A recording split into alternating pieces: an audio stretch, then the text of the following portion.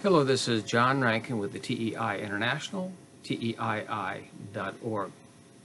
This is vignette number 33 of 41 on the life of Muhammad as sourced in Vignette. And these videos are available at johnrankinyoutube.org. Bribes to enter Islam. As Muhammad brings all Arabia under his control, he captures 6,000 women and children of the Hawazin tribe.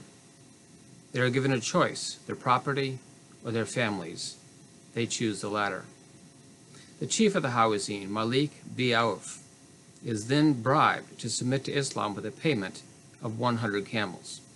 He thus becomes a military leader for Muhammad. The apostle gave gifts to those whose hearts were to be won over, notably the chiefs of the army, to win them, and through them, their people.